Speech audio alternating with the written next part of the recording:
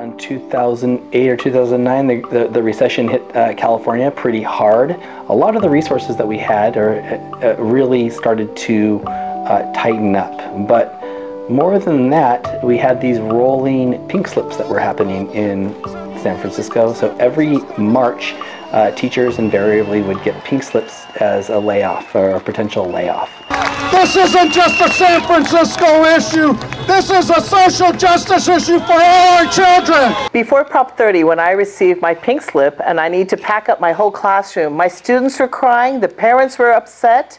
It was traumatizing for all of us. Before the passage of Prop 30, my job was not secure. I'd actually taught in eight different sites in 6 years. Major cuts in 2012 where we had a reduction of hours. Some of our people got reduced, some got laid off, some went into forced retirement. I went from a 12-month full-time employee to a 10-month employee. During the Great Recession, I lost about 15 to 20% of my income. There was a lot of impact on my classroom during that time.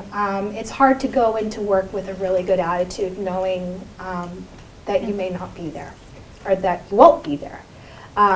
Especially those horrible March 15th letters, the way they put, very first paragraph, your services are no longer necessary.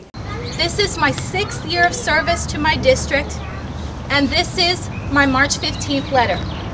I want every California voter to know the impact that this will have. In many years when we organized, a lot of the parents came to the rallies and the protests, and a lot of our parents came and wrote letters to Governor Schwarzenegger, and they really stood up for us. Defunding California's schools started before the Great Recession.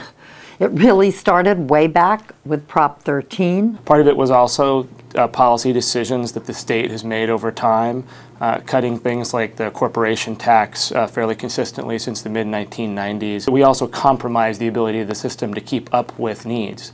This budget deals with the $42 billion deficit, which is the biggest deficit that we've ever had. New polling out by the California Federation of Teachers found overwhelming support, 67%, for a higher tax when it hits anyone making $1 million or more. In response to the crisis, CFT and its community partners built a movement for a millionaire's tax to save schools and services.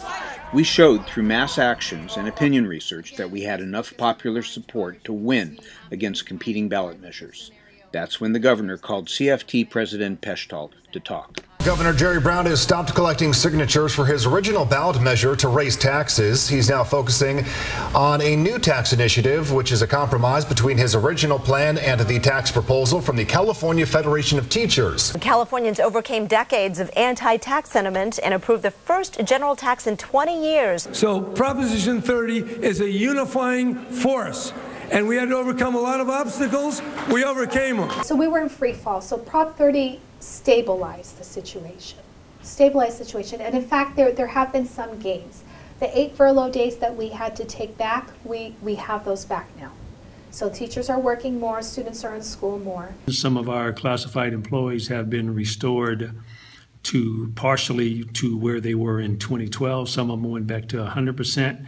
And some of them are still sitting at around 80, and some of them are at 90%, including myself.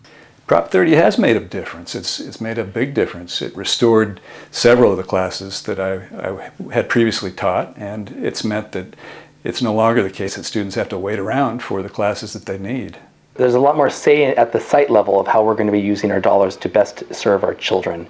Whether they be English learners or from very low-income families, the money essentially follows the student. So opponents of Proposition 30 often made the argument that jobs would be lost, millionaires would leave the state, companies would move away.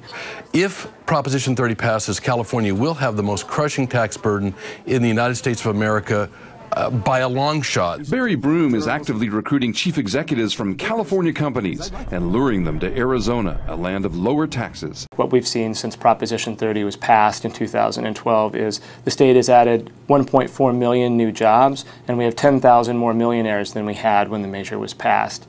What this means is, at a minimum, there's really no relationship between raising taxes like we did with Proposition 30 and economic growth. And if anything, the evidence points to the alternative, that it might actually be good for the state's economy. The personal difference that Proposition 30 made for me is stability for my family. My family, I'm the breadwinner of my family. I no longer have to worry about whether we're going to be able to make rent or the car payment or how we're going to pay for the daycare. If we lose the revenue that we've been getting generated out of Sacramento because of Prop 30, I feel that the classified employees will take another significant hit like we did in 2012. What we're seeing in the economy is that the wealth is even more dramatically concentrated in fewer hands, those with the highest income levels.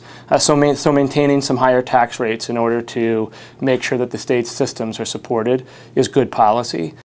I think it's fair to ask the richest taxpayers to pay a little bit more. In fact, I think it's absolutely necessary because they're benefiting from society as a whole that we all pay into. Please vote yes on Proposition 55. Vote yes on 55. Vote yes on Proposition 55. Vote yes on Prop 55. Help our children thrive. Yes on 55. Help our children thrive. Yes on 55. Thank you everyone so much. Give a huge round of applause. Let's make this happen. Let's pass this in November. Prop 55.